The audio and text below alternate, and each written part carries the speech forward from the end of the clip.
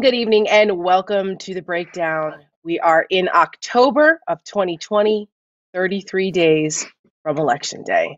We're almost there, folks. We're almost there. I am Tara Setmayer. This is the Rick Wilson. Tonight, we are joined by Lincoln Project co-founder Mike Madrid and award-winning journalist and author Kurt Eichenwald. But as always, we are taking your questions tonight. Be sure to tweet us at #AskTheBreakdown. And you can tweet us some questions. We'll answer them. If you want to tweet us about things that are going on, questions about the state of the race, and questions about Trump's finances, because yes, that is still a thing. We are here to answer your questions. So be sure to tweet us at #AskTheBreakdown, or you could go old school, my favorite, voicemail. Call us. Give us a shout out, 701-203-1208 if you want to leave us a voicemail, and we may play it later on. So stay tuned for that, and we'll answer your questions in a bit. So here we are. We're almost 4 years into this Trump disaster, and we find our country in the midst of just an unmitigated shit show. It's a disaster. Predictable, of course, because it is Donald Trump. But we are living this every single day. And here we are, 4 years, and the facts on the table are 200,000 dead Americans, thanks to Donald Trump's failed COVID response. He's cost lives. He's mishandled this pandemic in a way that is inexcusable, absolutely inexcusable. And how anyone is still undecided after just that fact alone is beyond me. But here we are. The man who ran a casino, multiple casinos, into the ground, bankrupted casinos, which is virtually impossible to do. He did multiple times, is running our country into the ground. Again, predictable, because this is Donald Trump, and he showed us who he was as a failed businessman before he got elected, but here we are. He's the commander-in-chief of our military, calls our military men and women suckers and losers. He's a silver-spooned draft dodger that has the audacity to speak ill of any of our honorable men and women who serve. And he's in debt up to his ass to God knows who. $420+ million in debt to God knows who or where or what country. He would be a national security risk in any other capacity if he were not the president of the United States. But some would say, like H.R. McMaster, that he is a national security risk. He is a threat. The decisions that he makes are not in the best interest of the country, and he's one of many. He was his former national security advisor, so he would know. Americans who are on unemployment because millions, tens of millions, have lost their jobs because of the COVID crisis and have not gotten them back and may never, they're on unemployment. They have to pay taxes on that unemployment. Those Americans will pay more taxes on their unemployment checks this year than Donald Trump has, the billionaire, years in a row. Just think of that. The Americans who are struggling right now will pay more taxes than Donald Trump has. That is unacceptable. How that's allowed in America is beyond me. But here we are. We all knew this, like I said, 4 years ago. But it bears repeating. The President of the United States is a racist. A racist. Unapologetically a racist. Meanwhile, what did we miss? Lincoln, how did you like the play? Yeah, let's roll what we've missed. What's gone on meanwhile since we were last together? The new report detailing years of President Trump's tax returns. What could you tell us about that story? People don't understand what goes into a business.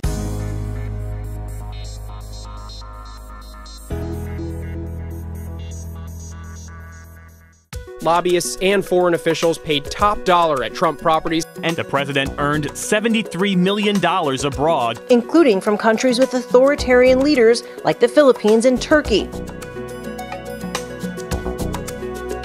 Are you willing tonight to condemn white supremacists and militia groups? Sure. What do you want to call them? Give me a name. Give me a white name. Supremacists and white like me to condemn? White supremacists and right Proud Boys, stand back and stand by. But I'll tell you what. Somebody's got to do something about Antifa and the left.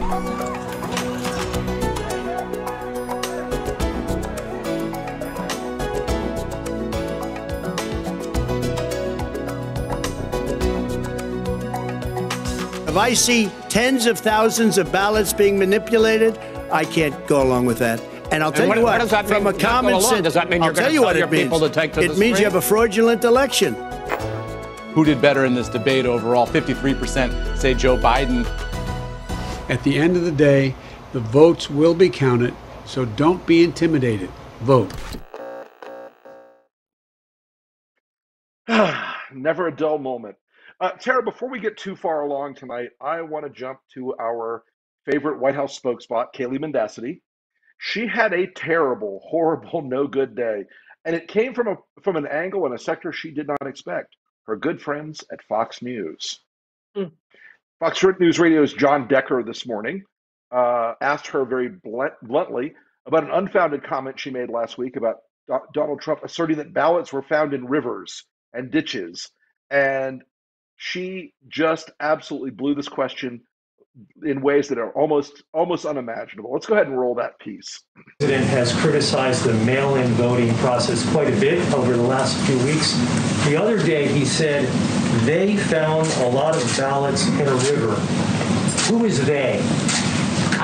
What the president was referring to are something that we've seen just in the last 7 days, where in Wisconsin there were trails of May ending up in a ditch. That's, I believe, the specific he was referring to, and that included absentee ballots. We're specifically, in this particular statement, though, who is they that found those ballots, and where is this river anywhere in this country? The local authorities. It was a ditch in Wisconsin that they were found, and I can get the article to your inbox if you'd like.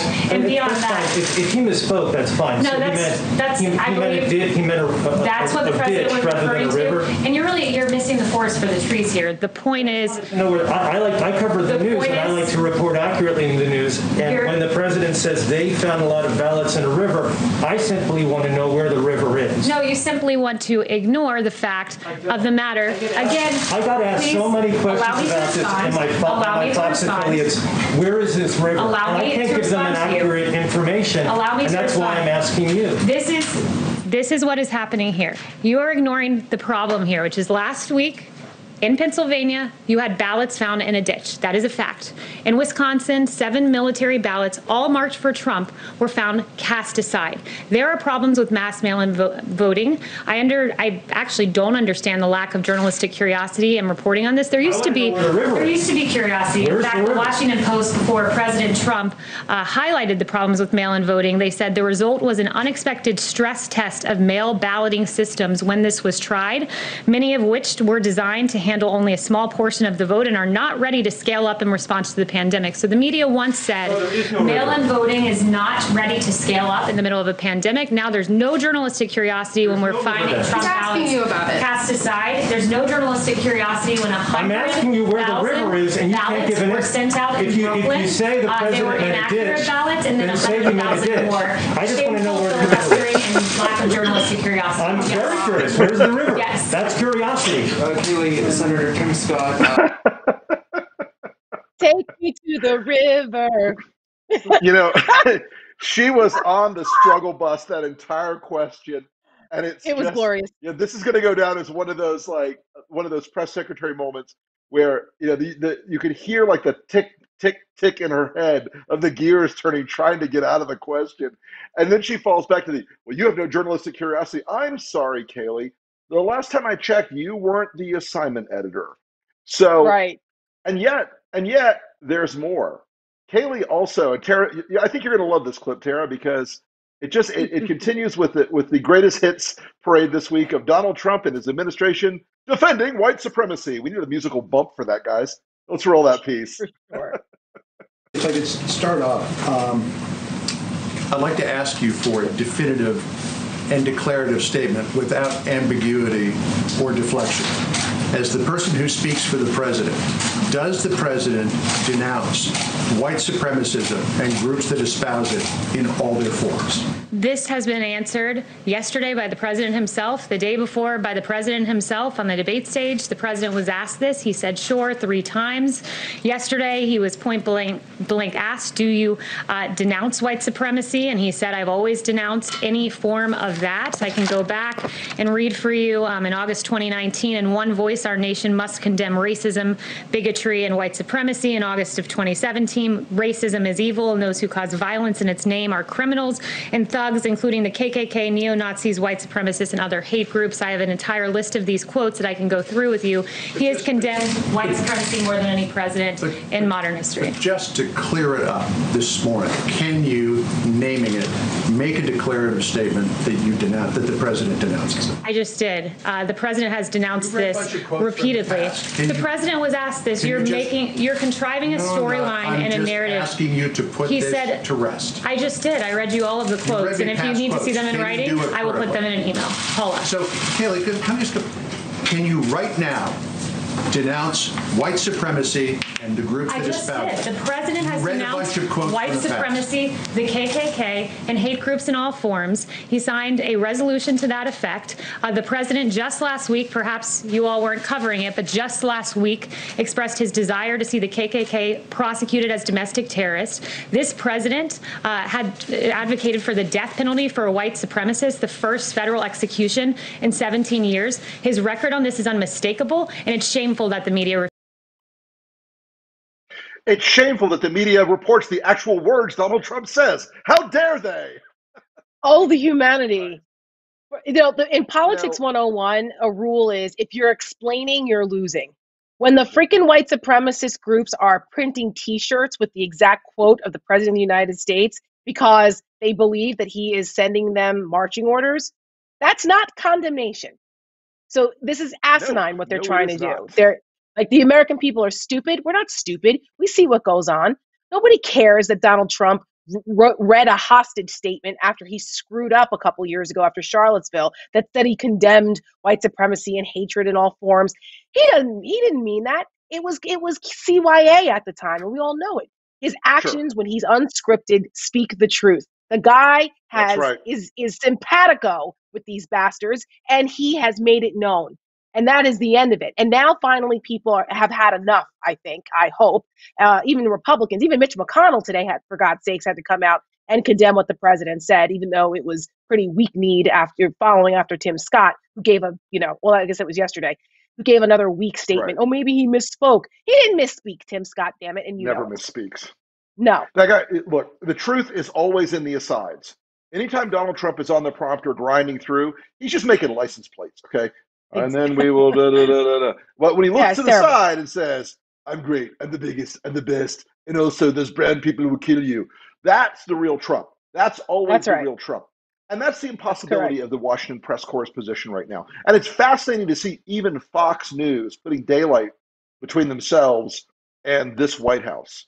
Because what John Roberts what John Roberts did after this, I wish we had that clip, but what John Roberts did after, he walked out and did a absolutely fiery condemnation on the drive in front of the White House, basically saying they need to stop lying. They need to just do this. This is the easiest thing in the world to say, we condemn white supremacy.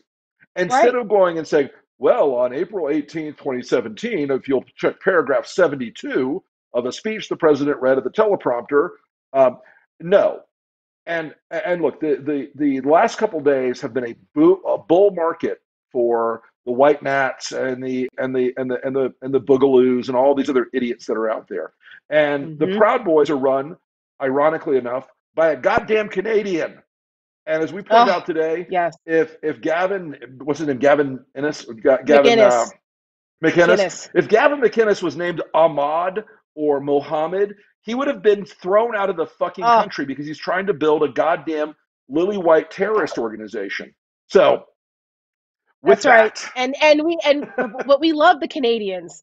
So, you know, I guess I every love the country has their Canadians. bad apples. The Canadians are the nicest people. When I found out that the guy was actually Canadian, I was like, maybe they kicked him out. That's Right, why he's right. here. Maybe he's part of the Yeah, Maple Peril. right.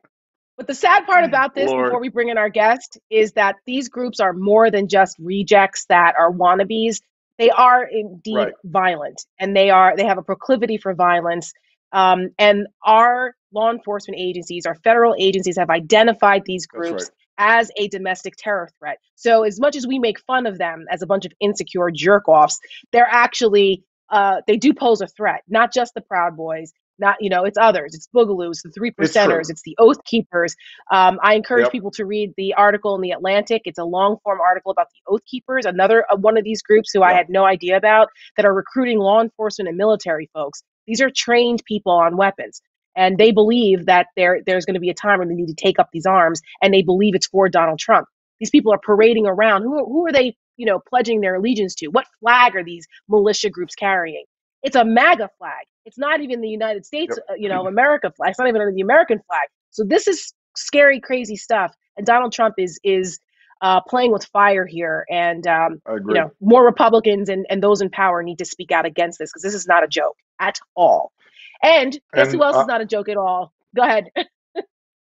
no, go. Let's roll. Let's bring in All our right, guest. all right. Well, we'll bring in Kurt Eichenwald into this conversation. He's an award-winning journalist, best-selling author. He literally wrote the book on how not to run a business.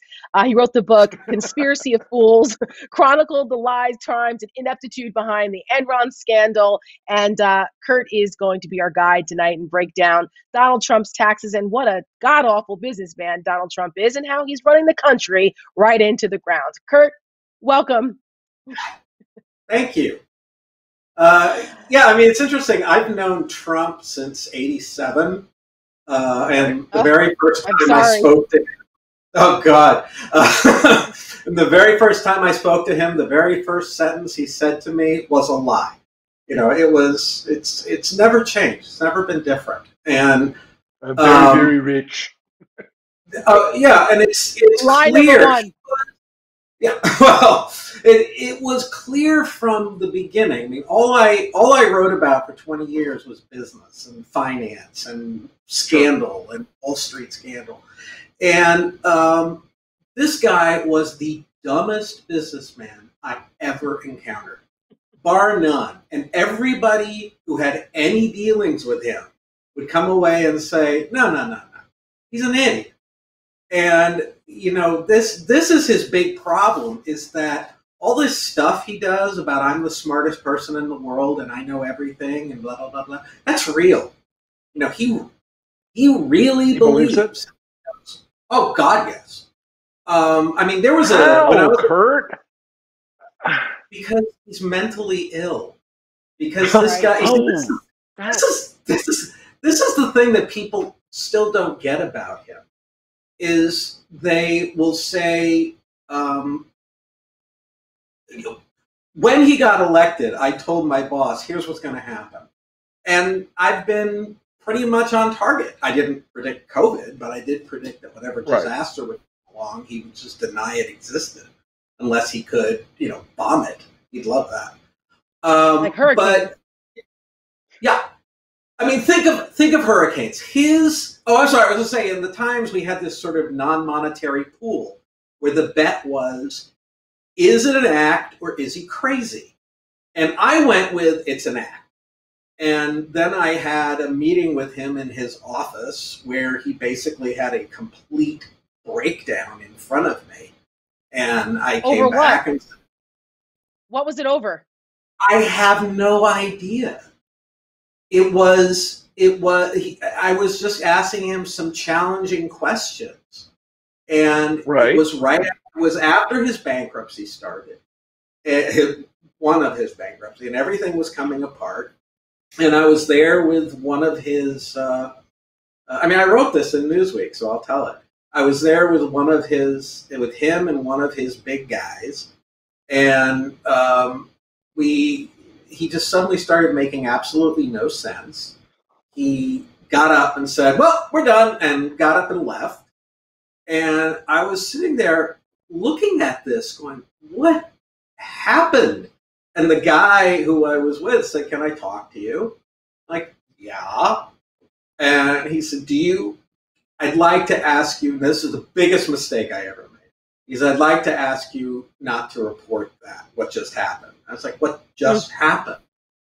And oh no, the argument he made was the guy doesn't have a public company. He's not, all he is a marketing thing.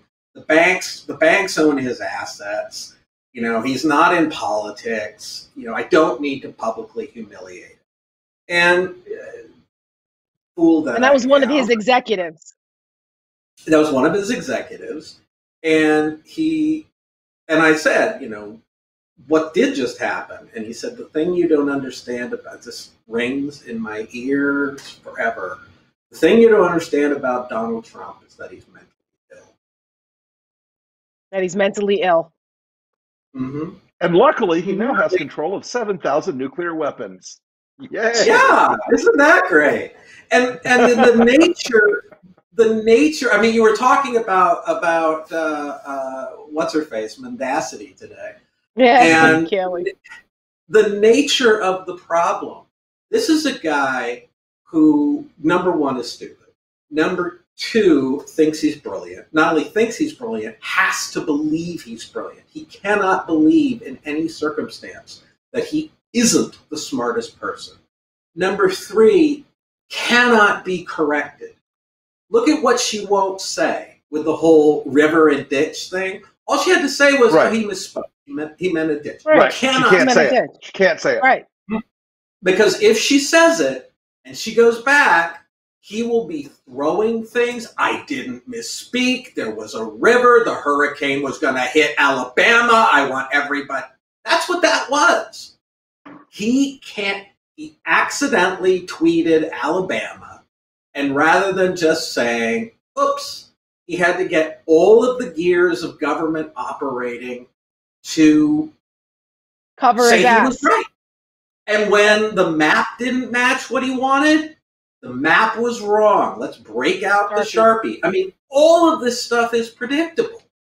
And so when you see him, blowing up at Biden during the debate and saying, and interrupting constantly, over being smart. Yeah, killing his mic isn't going to do anything. He's been challenged. Somebody said something bad about him.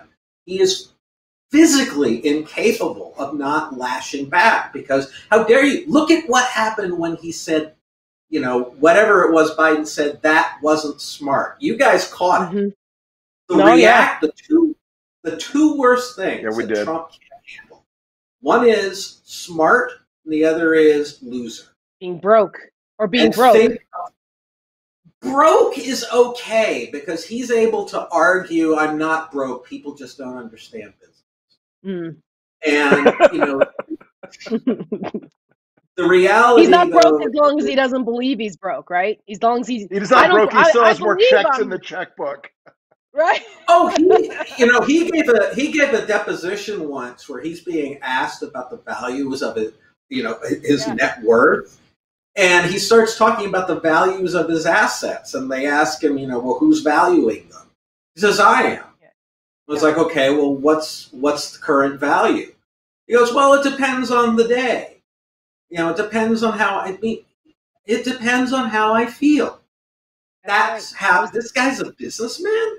This is how he made that decision. COVID will go away because he said it would go away. Therefore, it will go away.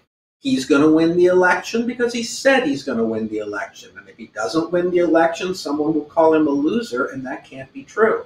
That's why I think the period after November 4th until January 20th is going to be the biggest threat this country ever faces.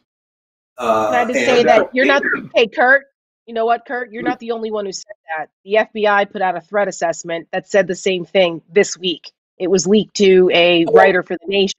And that's exactly what they said, that they're concerned that the threat matrix between Election Day and inauguration is high, and that we need to be on the lookout for it.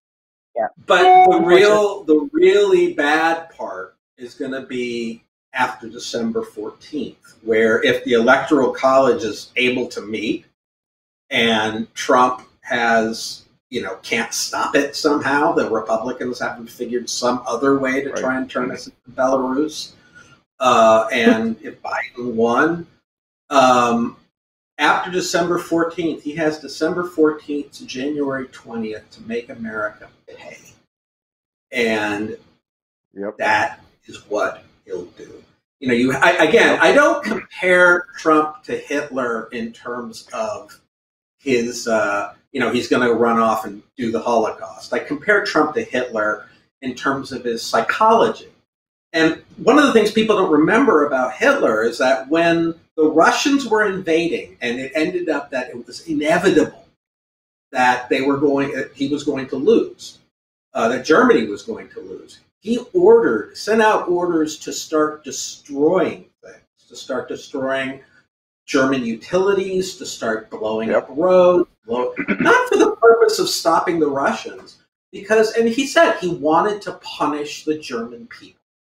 And it was only because Albert Speer got involved and said, don't do these things, and countermanded the orders, that it stopped.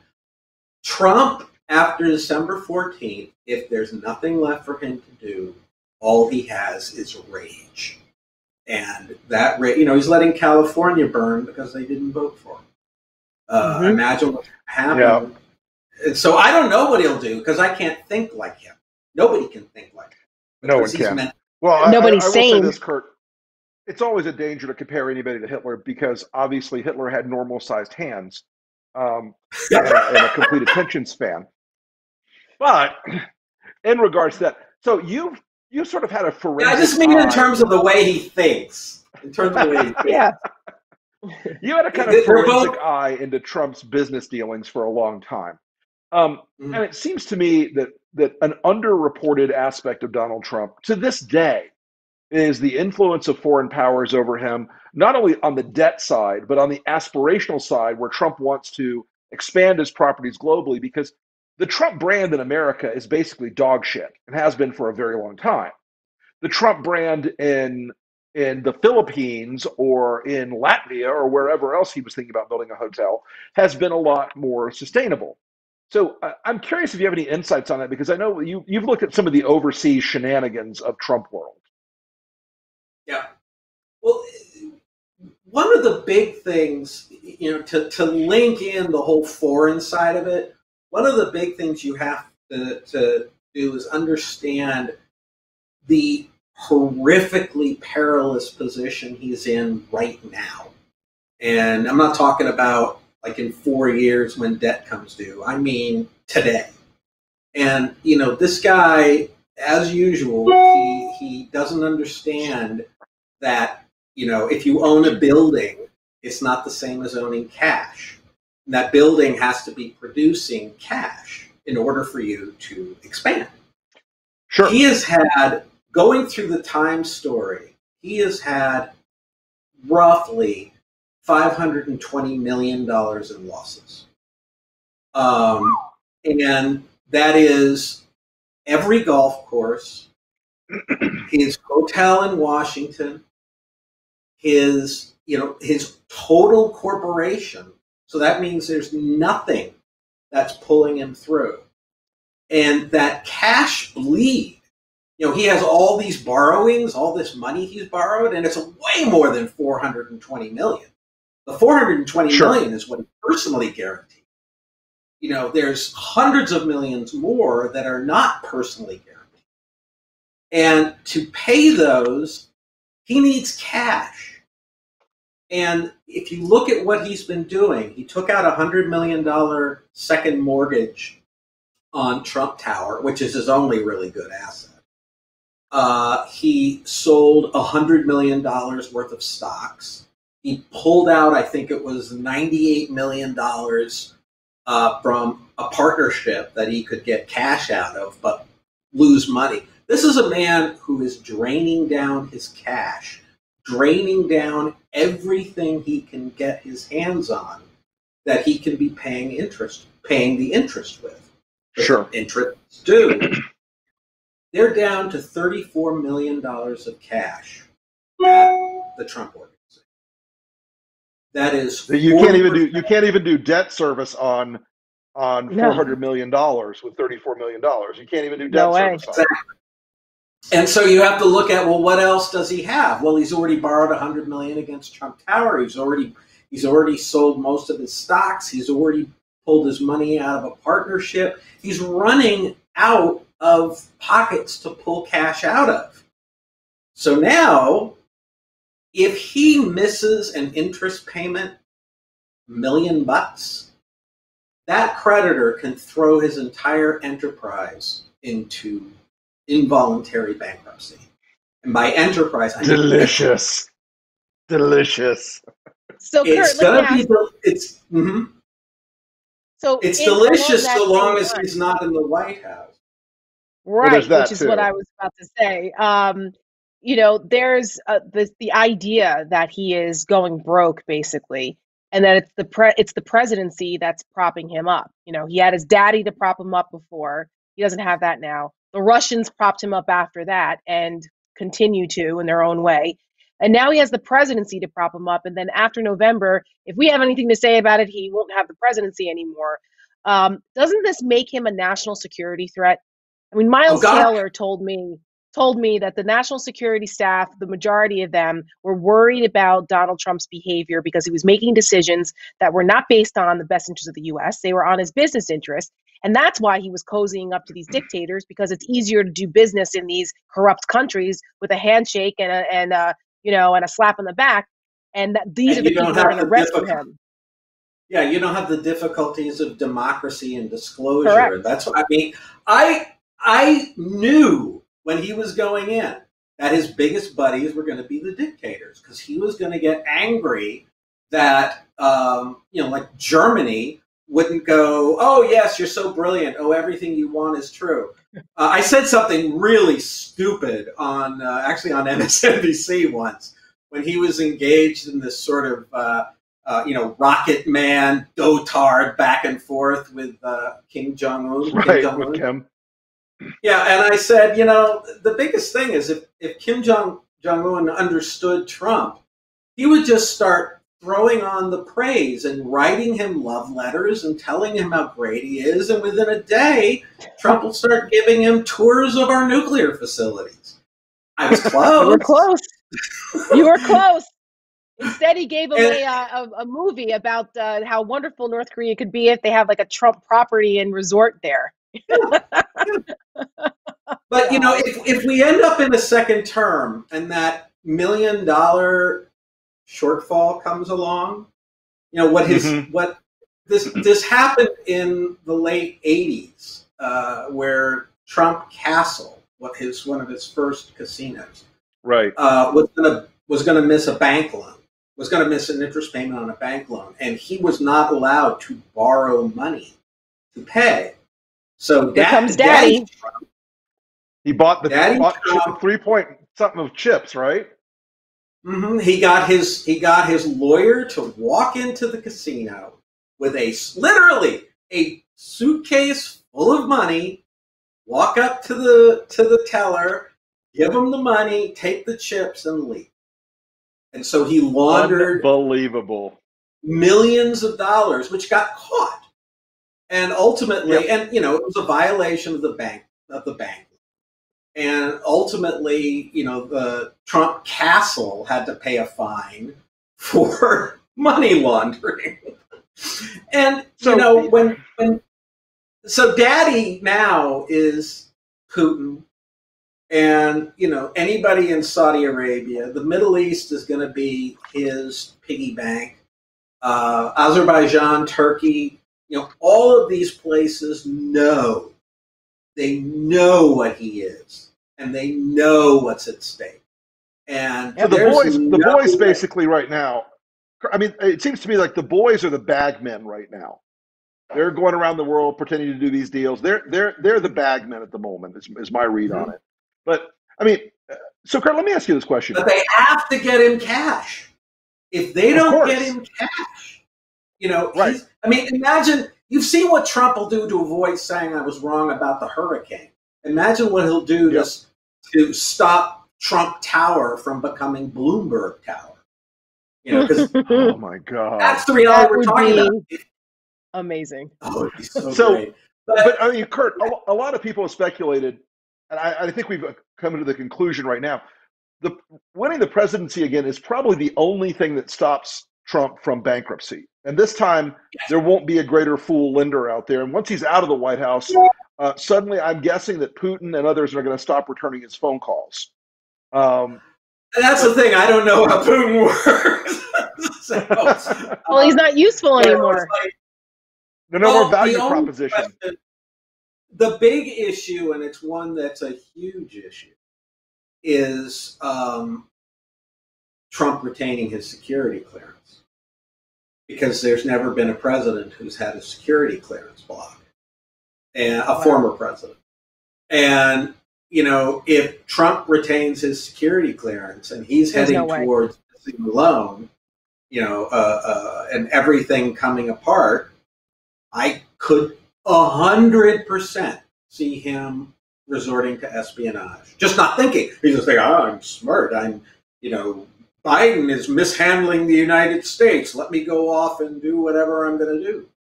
Let me say this right now. There is absolutely no way in hell that if Biden wins, that they will allow Donald Trump to keep his security clearance. No freaking way. There's no way. That is, by the way, a tradition, not a law.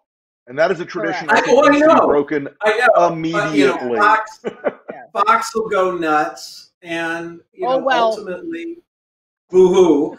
But ultimately, you have to look. I'll give for an example. In Azerbaijan, he was trying to do a deal, fell apart as always. He was trying to do a deal with a fellow who was the son. And he knew this, the son of a guy who was laundering money for the Iranian, Iranian Revolutionary Guard. Of course he was. Yeah, of course, right. And he knew, he didn't care. And the number of people now from other countries who are, from the Philippines, from Brazil, who are people who have done business with Trump, who are now in government positions doing work with the United States. It's horrible. What's so pathetic about all this is, Trump, why is Trump going off and risking the lives of everyone who comes to his thing, his events? Because he needs the adulation. He has to have. Of course. And of course. He will think, well, they won't have a price. They'll be fine. Why? Because I say they'll be fine. And if they get sick, right. And he's a malignant, narcissist, sociopathic, selfish bastard. So he doesn't care about anybody else's life but his own. And his mind can't go the two steps of, well, if they get sick, I don't care about it. His mind is, they won't get sick because this is my event. He said that in the past, like, oh, my events are safe. Why? Because he says so. And if he says it, that's it. And he said the ballots are what they are, and he said that if he loses, it's fraud. That is not going to change ever. No, reality distortion field. Mm-hmm. Am I making you all happy? Oh, absolutely. Could not be happier. Here's what I'm just glad, Kurt, you didn't say, actually, it's all an act. He's a devious mastermind. He's fooled all of you. No, he is the dumbest. Actually, one of the things that's interesting is back when he was saying, the economy is great, let's cut interest rates. Those are two diametrically opposed things. If the economy is booming, you want to raise interest rates. Make sure you don't get inflation. And he was like, let's get the market to 10,000. Let's do this. And I was just saying, that's a sign of how stupid he is. He doesn't know the relationship between interest rates and the economy, which could be true. Of course not. Of course now not. that I know no. how much debt he has and how much he's been selling off his stocks, he hasn't sold them off completely. He needs the stock market to go up, and he needs interest rates to go down. This is his personal finances that are at stake. I had a conversation with a former White House official who was in a meeting with Trump and a number of other folks on the financial side one time in DC in 2017. And they were trying to explain to him how the Federal Reserve worked. And it was apparently like trying to teach calculus to a cow. It was just absolutely not. They simple pictograms, colored blocks. They couldn't do it. He's just not. He does not understand anything except his own peril. Anyway, Tara, go ahead with you had another segment coming up. Oh yeah, I just wanted to bring in Mike Madrid into this conversation because it's the state of the race and what's happening and the impact of the subject matter that we're talking about is something I know that our viewers are curious about, since this story about his taxes broke on Sunday, I think, and then we had the debate shit show on Tuesday, and then we have the white supremacy footsie game going on again this week. So the tax story kind of got knocked off the front pages, but it's still relevant. It's not going away, and it's pretty serious. The accusations going on here. But Mike, go ahead, Rick. No, before we dive too far into the tax story, can we roll that asset with the new edition of the Lincoln Project Youth Adventure book series?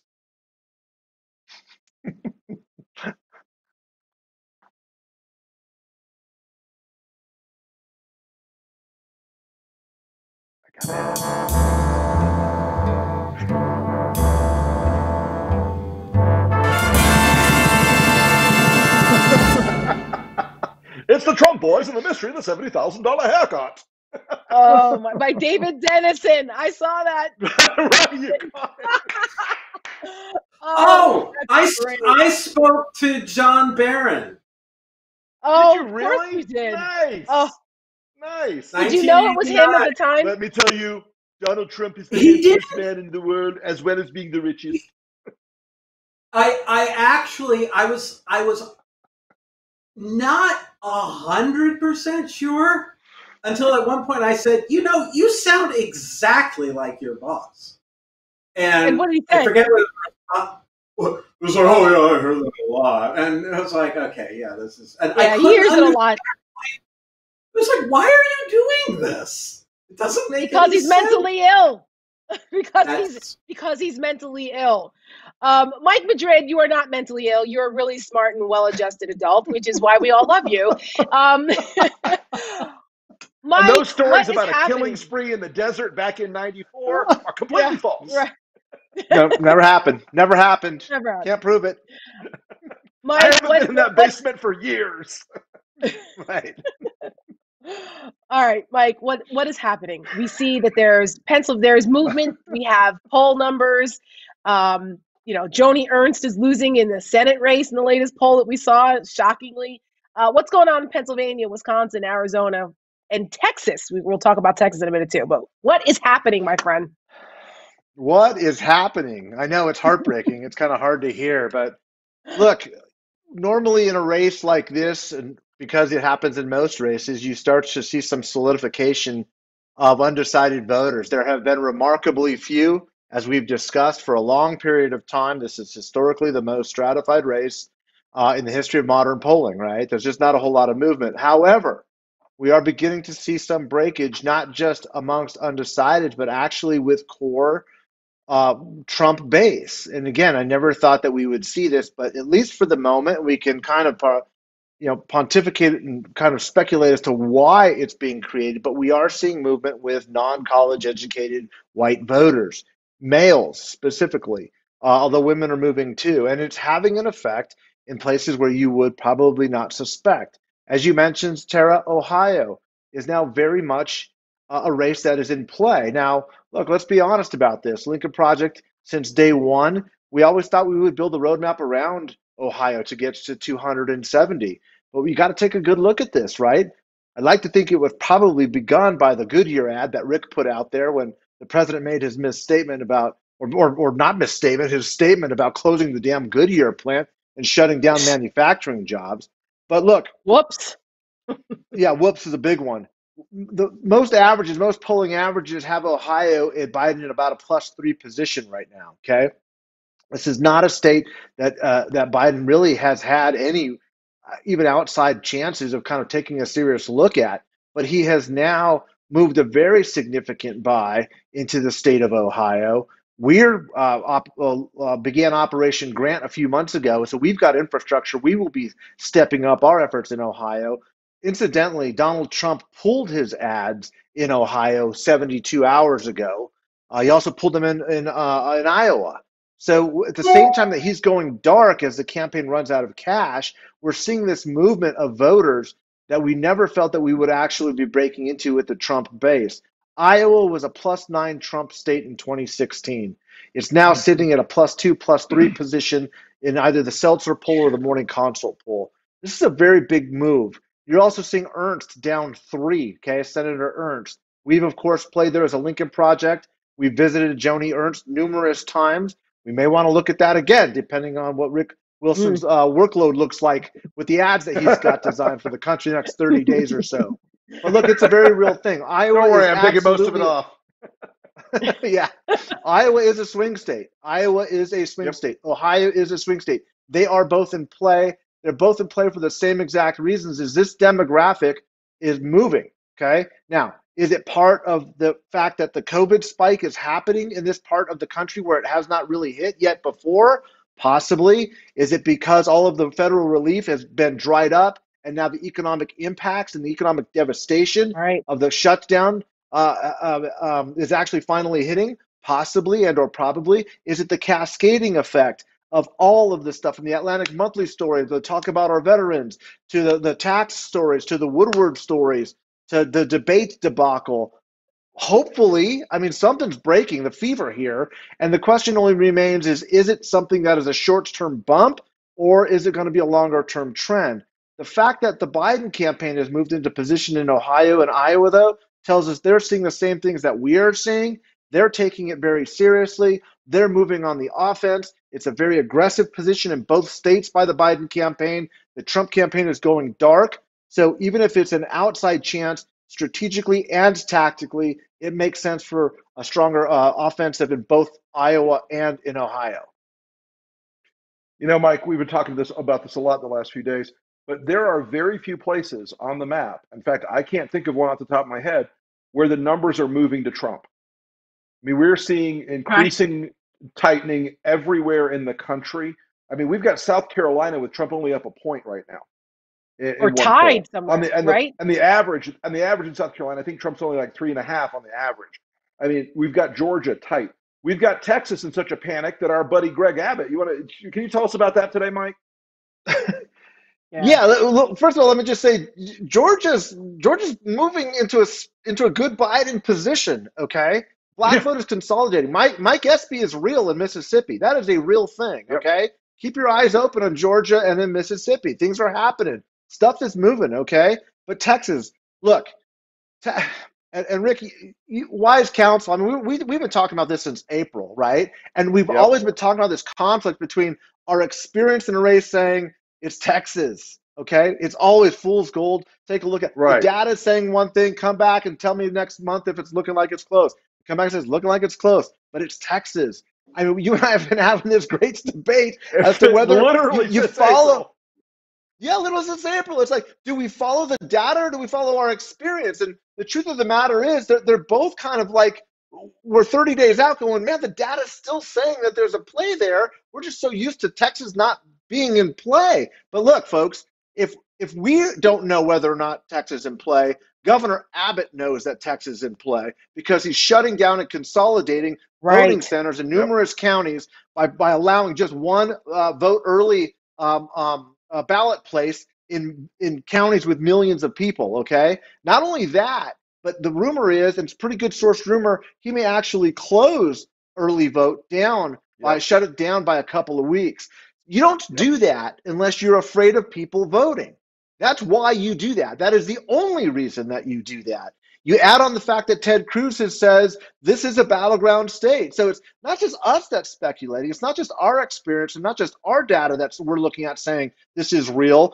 The Republicans are saying this is real, okay? They're literally trying to use the infrastructure of government to shut down and suppress vote because it is that high votes turnout that will ultimately turn Texas blue. And it's looking more and more it's a possibility. I'm not going to say it's a probability, but damn, the data keeps breaking the same way that it's been breaking. That has been giving us that look in the rearview mirror. That Texas car keeps getting closer and closer and closer to us, Rick. And at some point, we're going to have to make a damn decision and pull the trigger or not. And I don't know where we're at, but brother, I'm going to have to rely on your judgment on this one because when we started Operation Grant in Ohio with our other allied groups, people thought we were crazy, and we moved the ball in Ohio meaningfully over and over again. Everything we test, we know what's moving the numbers. We know what's working. We may have to buckle down the next couple of days and launch Operation Sam Houston in Texas because if Greg Abbott is panicking like this, it is coming from up top. It is coming from the Trump campaign telling him you better bolt this state down because if we don't have Texas, that's the ball game. It's over. There ain't no path back. That is the end of the line, and if that happens, it is done. So, folks, you may hear some more about Operation Sam Houston in the next couple of days. Yeah, let's saddle up, Rick. Let's saddle up and ride into Texas. You win Texas, and you break the back of you crack the spine of the Republican Party, not just for 2020, but you're going to have 2024 candidates who are going to have to answer the question: how do we win Texas back? Okay, that's how serious it won't just this be how is. do we win Ohio. It'll be how do we get Texas? How do we win Texas? If you're in that position, it'll be a lesson to Republicans of how badly Donald Trump was a cancer that consumed the GOP. They had the sugar high, but they've lost 700 seats in this country. State House. Well, state it's going to be Senate. it's going to be like what happened. It'll be like what happened under Barack Obama, where the Democrats lost 1,000 seats in states, in state houses across the country, and they lost a record number of governorships and all of that. And it'll go the way if they keep this up, Texas will go the way of California, where Republicans used to have strongholds in California. Now you can't find a Republican in elected office in California, hardly at all on a local level. And the demographics in Texas are changing rapidly. And Texas was one of the places where a bunch of Republicans who represented suburban areas, outside of the urban areas of Dallas and Houston, lost in 2018. That's the reason why they're scared to death of what's going on there. I mean, just to put it in perspective, Harris County, which is basically Houston, is huge. There's 4.5 million people there. It's larger than the state of Rhode Island. They used to have 12 drop boxes for early ballots. Now it's down to 1. It is 70 square miles at its widest point in Harris County. So you're telling me that it makes sense to them that they're trying the bullshit excuse they're using is for ballot security, when they were offered to have security at each ballot box, each ballot depot as an alternative, so that more people could drop off at different places, and they're like, no, we're just going to have 1. If that is just clear and obvious voter suppression. I think it just represents. This is happening in a lot of states. I think this represents a rising tide of panic that is about the failure in the debate this week, the absolute collapse of his support in the Senate right now. Those guys, even in the Senate, they're saying, white supremacy, Donald, you got to say the word. I mean, they're nervous about it, but they're speaking it. They're actually putting their names to quotes, which is astounding. But I think it has to do also with the fact that Joe Biden is absolutely destroying them financially. I think that's a big factor here. Record-breaking, again, another record-breaking month for Joe Biden. While Donald Trump is going broke and going dark in places because they don't have the money for it, Joe Biden is raking in the dough, record-setting. That tells me that the enthusiasm gap that they're talking about, that's BS too, because people don't send money to a candidate to set records when they're not enthusiastic or pissed off enough about the other person. But the point is that they're activating, they're doing something about it. So if people are sending money like that, then they're going to go and vote too. And the Trump campaign is, they're concerned about this. It's clear because look at how they're freaking out and what they're doing. Let's take a couple tweets and then we'll bring Kurt back in to All have right. some fun with us. Since Kurt and Mike are buds too, let's throw up a tweet and see what we got tonight. What about Texas drop boxes? Is the Lincoln Project going after them and mobilized to get ballots to the election board? That's from Carol VSAB. Are we going to go after them? Rick, what are we going to do? I just brought it up. We were talking about the drop boxes. We're in conversations tonight with a number of groups and individuals that are probably going to be in there litigating this very quickly. I think you will see either the Lincoln Project or our sister group, the Project Yellowstone, invest in this in an attempt to make sure that we have the legal fight, the quick legal fight with Greg Abbott. This is an absolute abrogation of people's voting rights. It's an absurdity. You can't justify it by mechanical problems or anything else or COVID. This is something we're going to be very aggressive about. And of course, look, we're going to be an ongoing organization, folks. We're going to be here. We're coming back. So next time you decide to run for something, if you're backing this bullshit, there might be a knock on the door. You never know. So, hey, Kurt, Kurt's in Texas, right? Yeah, there's stuff happening here that's really fast. I mean, in fact, if this guy runs for governor, I hope you guys will back him. Clay Jenkins, who is the top county guy in Dallas County, and he's been I know the name. Yeah, great guy. And he has been pointing out elements of Abbott's little order here, that the single drop box, it's not actually a box. They have to go in to a... Right, they have to park and go in, right? Into an office. It's not a drive up. Oh. Yeah, and you'll have, according to this, you have to have 2 people from each campaign. And Jenkins is saying you are exposing, the people who are working here who have to take these ballots. You are exposing them to COVID, and they are terrified. Now, I'm assuming he's heard it from them, but that's an element here that might not be caught outside of Texas. Is that excuse me? is that they're increasing the chance, they're increasing the fear factor because it's really clear is if you go into, if you drive across Rhode Island and get there, that you can ultimately be exposed to COVID. Because are those people going to be wearing masks? Probably not. No, we already know that. Yeah, so that's why I say it's clearly a voter suppression effort. The opposite should be happening. They should be expanding the ability for people to vote safely, not contracting those options. It's just it's obvious. And how many other governors who are in Donald Trump's pocket in red states are going to pull this kind of shit? So I hope that with the record-setting $360, $70 million that the Biden campaign has raised in the last month again, that they're investing in lots of election lawyers because they're going to need them. Because I have a feeling a lot of this is going to be litigated, and Trump, they're going to try to do this on purpose. All right, what else have we got? We got some tweets. Do we have a voicemail tonight? What's happening? We have a voicemail? What do we have next? What do we have next? And everybody, thank you so much for your really creative and patriotic work.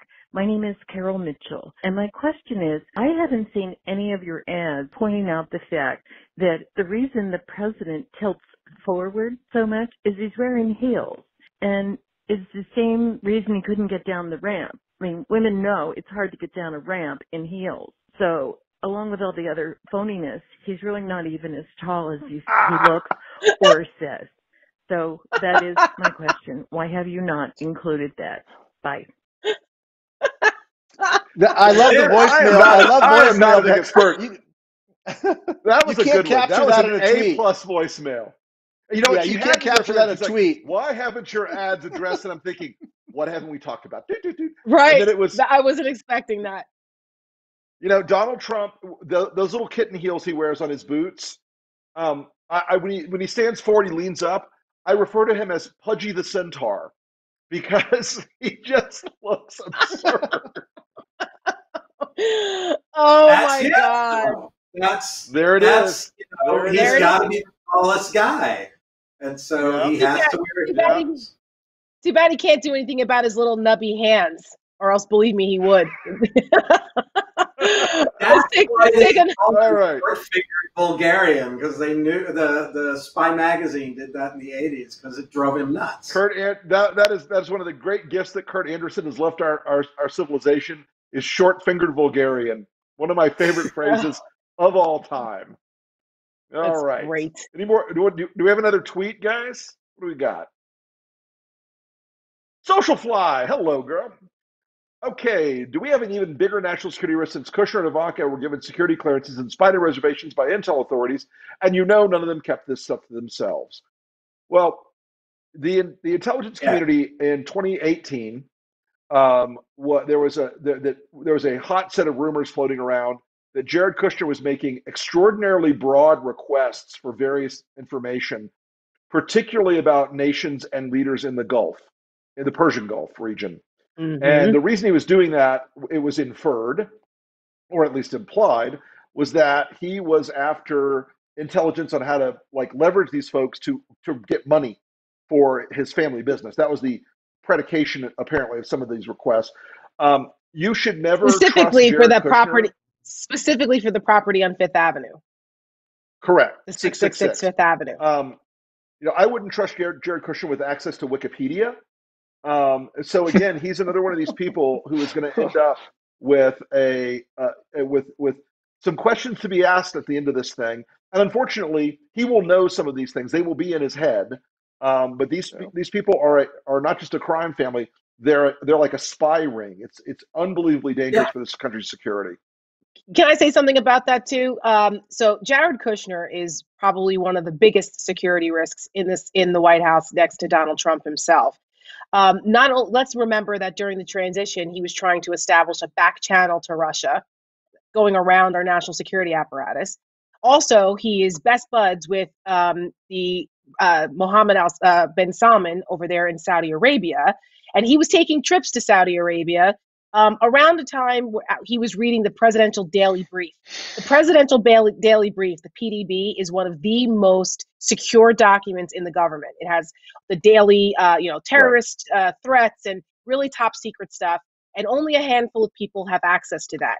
Jared Kushner had access to that and was reading the president's PDBs more than Donald Trump was. Shortly after he started doing that and went on his trip to Saudi Arabia, Mohammed bin Salman jailed, if you guys remember, a couple of years ago, he jailed a bunch of his perceived political enemies to consolidate power over there. He had people holed up in a Ritz-Carlton over there in Saudi Arabia and was disappearing people. That also came around the time when there was the blockade with Qatar. After Qatar turned down buying out Kushner's financial problems in 666 Fifth Avenue. I mean, the list is long with things that Jared Kushner has done. And there was many stories about how it was the intelligence community was very concerned about Kushner having a security clearance. And one of Trump's cronies in the White House pushed it through. This guy had no experience in the personnel office that does this, but they put him there so they would push through the security clearances of a bunch of the Trump cronies that would never, under a normal administration, get security clearances. So it is a major problem. Huge. This is one of the reasons why there's never going to be a Trump library, because those people are going to shred a lot of documents on the way out. No one's going to pay for it. Who's he going to raise the money from? There's that. I think the paperwork is going to be sorely missing. I remember this. They have to basically act things out in a tableau vivant for Donald Trump for him to understand them, or use little animated figures to show him things. So that's going to be hard to have that in the presidential library. Mm-hmm. So I think we have some breaking news tonight, actually, as we are continuing on talking about this White House. Go on. I believe that someone very close to Donald Trump, someone that Anthony Scaramucci told us was one of the only people on the planet to see Donald Trump's Darth Vader helmet head when he is before he does his hair. Yes. Hope Hicks has tested positive for COVID. Hope Hicks, it has been reported tonight that she was on the plane on Air Force One with Trump. She traveled to the rally in Minnesota and is now COVID positive. So I'm assuming there are some She was on Marine going on in the White One. House. She was And on Marine unmasked. One with him. Unmasked. Close. Yep. Mm-hmm. What's next? Are we taking some more? I think we should take some more. Questions? Take some more. Ask the breakdown. Let's go, folks. Throw it at us. Is Trump pulling ads not only because he doesn't have the money, but to spend the remaining money on fighting the results of the election? Mike Madrid? Thank you, I think Lynn most Ulrich. of it's going to. I think most of it's going to debt service to pay back the Russians. But yeah, I'm sure that's where most of it's going. Look, there's a whole apparatus and infrastructure that has been built up for this, and we're seeing a lot of this activity in Pennsylvania. I think Pennsylvania is going to be a very problematic place after November 3rd. He's already made the call to the Proud Boys and to militias to show up and start being poll watchers when they don't have the ability to do that. It's just not open to anybody who decides they want to be a poll watcher to give access to the ballot counting process. But you're starting to see the legislature behave funny. Pennsylvania's, all of their counties have tremendous leeway on the way that they operate. Curiously, shockingly, most of this militia calls are to go into Philadelphia. I wonder why that is. But that's going to be a very big can't problematic imagine part. what that could be. Yeah, I can't imagine why. But I'm sure there are some resources going to that. Look, the objective here is just as much chaos and undermining the election as it is trying to win at this point. They're trying to stay close where they can. I think we're pushing that further and further away from them. But they're going to put up a fight. This is not going to be just okay, we lost, let's walk away. They're going to go down with their even nail scratches in the chalkboard on the way out as they're being dragged out of the classroom on this thing. Okay, this is not going to be pretty. We're going to have to be vigilant. We're going to have to be focused. We're going to have to be determined. And we're going to have to just stay committed to the goal here, because I do believe that the first 3 weeks of November will be amongst the most volatile in our country's history. We've got to be prepared for it. He's not going to just slink away. He doesn't have the capacity to do that. That's right. I want to say one other thing about media buying. This is one of the few businesses in the world. There is no credit. There is no credit whatsoever. It is cash on the barrelhead right then and there, money or nothing, put up or shut up.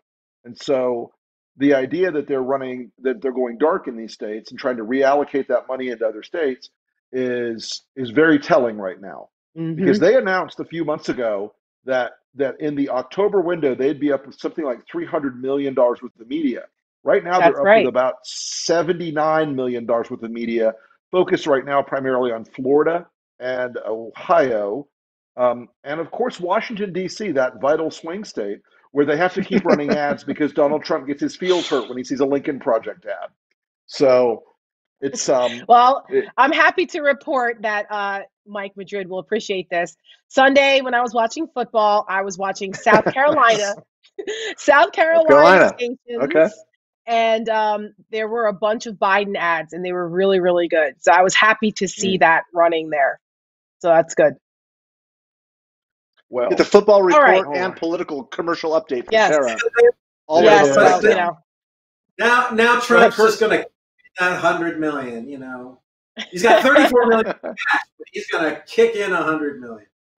I mean, wasn't there a story where they were talking about what you that? know about Kurt, knowing what you know about Trump. Knowing what you know about Trump, and I want to do two things. First, to frame this out. Tonight, it's been reported that Brad Parscale was telling friends just before he was arrested that he was under so much stress because he's under federal investigation.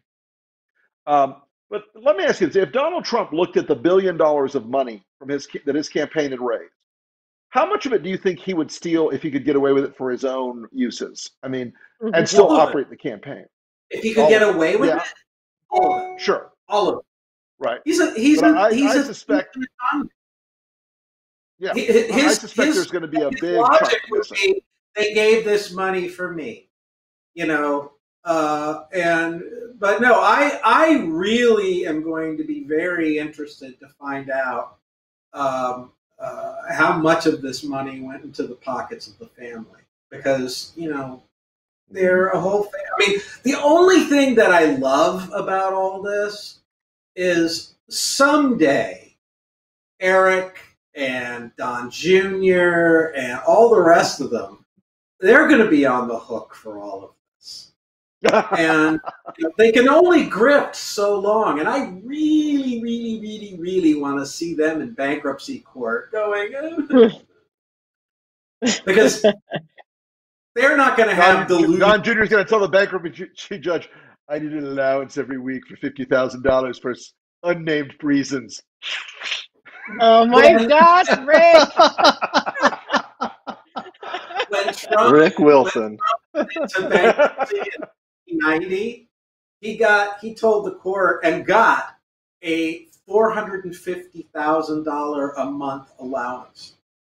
Yep, that's right. But he had to sell his yacht. He had to sell his yacht. And I interviewed him about that because I was doing a story about that, and he said, "I guess it would be wise if I tried to cut back a little bit." Oh, yeah. It was his idea. Unreal. It was all his idea. It's his idea. He did it. He was the responsible one. I can tell you that that the inauguration committee is also, that's been under investigation for quite some time now, because that type of money is less regulated than campaign money. And the Trump inaugural fund is full of corruption and grift, and God only knows where a lot of that source money came from and where it went and who got it. So between that and the campaign, oh my goodness gracious, I can only imagine what will be uncovered eventually when the boot is off the necks of the Department of Justice folks once we kick Bill Barr out on his ass too. I think we have a call to action on that. How do we boot Bill Barr out on his ass? Folks, we want to keep by voting. As much as we can in the coming days and weeks. We want to make sure we share with you election information. And tonight we have some resources for folks here and overseas, courtesy of our good friend and Lincoln Project Senior Advisor, Michael Steele. The U.S. Vote Foundation and their overseas vote initiative serves U.S. voters at home and abroad. Yes, and you can find them at usvotefoundation.org, and their biggest initiative is Overseas Vote. They give access to voter information, and they give the ability to engage in the democracy here in America, even if you're overseas, but you're still an American citizen. So we appreciate Michael Steele for bringing that to our attention and those efforts, because it's important. Every vote counts. And it helps you through the absentee voter process as well. When you're overseas, it's a little bit different. And they have a personalized voter help desk if you need help too. So usvotefoundation.org. You can check them out if you need to and you're overseas. All right. What else have we got, Rick? We have got, we're going to wrap it up pretty much. We have an ad? I think we have an ad, though. Oh, we have an ad? Yes, folks, we have an ad for you. Let's roll a focus group.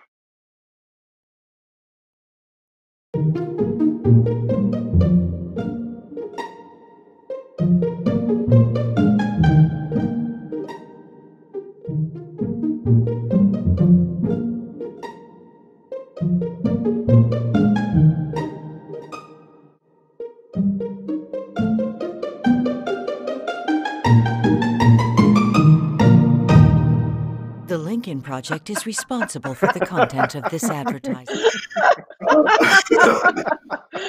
Oh, the sad part about that is that I actually watched after our post-debate show on Tuesday. I had to write a post-debate opinion for CNN.com, and then by the time I was done with that and going through the editing, it was like 2:30 in the morning. And then I was like, you know what? I'm wired. I'm wide awake now. Let me watch Frank Luntz's focus group. So I did for 45 minutes, and I watched the actual reactions of those people and heard them say those words and describe what they saw. And it's fascinating to listen to real American voters in real time reacting to Donald Trump's behavior. And it was something. Not good for him. not Not good Not for good. him. Oh my All goodness. I right. think on that note, are we going to do one more question, one more tweet before we All right, go? let's do one more question, and then let's let One our more. guest head out into the cold night. All right. Anna and Quitland. Are the rumors true? Are these really the leaked plans for the Trump's presidential library? Anna von Twitland, thank you You for are ending this aces, night. Anna von Twitland. You are a gem. A gem. Fantastic. Oh, that's great. All right. On that note, I want to thank our guests. Mike Madrid, thank you, my friend, for the report. We will see you next week. Kurt Eichenwald, thank you so much for your insight on everything Donald Trump finances. Pleasure to have you. Good night, gentlemen. Rick Wilson, take us Also, out. folks, please check out our sister show, Vote for America, hosted by our good friend Jennifer Horn, streaming on our Lincoln Project YouTube channel Tuesdays, Thursdays, and Fridays at 1:30 East Coast time. We will be back here Monday night at 9 p.m. with our guest, former Republican Congressman David Jolly. Don't miss it. It's going to be a great show. We'll leave you tonight with a clip from one of our recent Lincoln Project podcasts. And the subject is the Senate race in Arizona with the great Lucy Caldwell talking to Ron Steslow.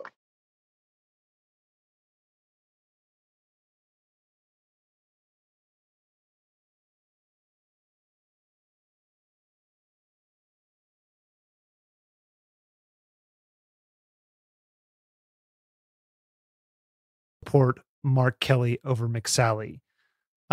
Lucy, how should we be thinking about the Senate race in Arizona within the context of the whole Senate and the presidential election there? Well, first of all, Martha McSally is just a complete train wreck of a candidate, and she could not be less attuned. Bears repeating. She could not be less attuned to her audience. She is like a master class in someone going to Washington and hiring staff who've maybe one time went to the state for spring training and just have no clue what they're doing. So her strategy has been to go all in for Trump. And that is turning out to be a really, really stupid strategy. And so in addition to all the aforementioned stuff about how Arizonans are quite comfortable with voting for people of multiple parties on the same ballot and quite comfortable with mavericky candidates, they also, she at the same time, her whole shtick has been, I'm this female fighter pilot. I'm a fighter pilot. And then, poor thing, she finds herself running against an astronaut.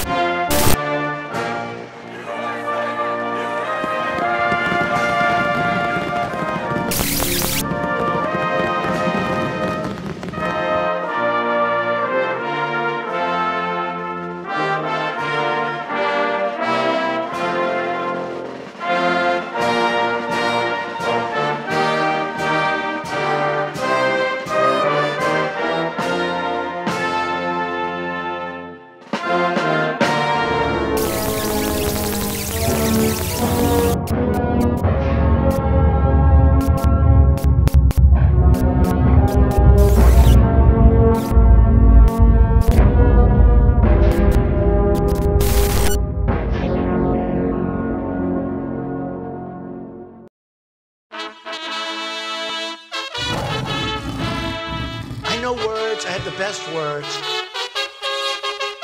We're going to win so much, you may even get tired of winning. And you'll say, please, please, it's too much winning. We will build a great wall along the southern border.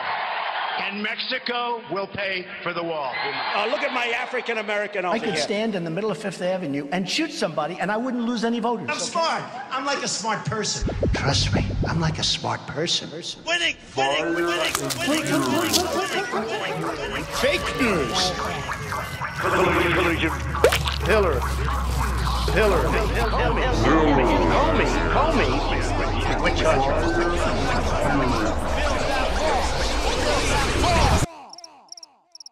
I alone can fix it.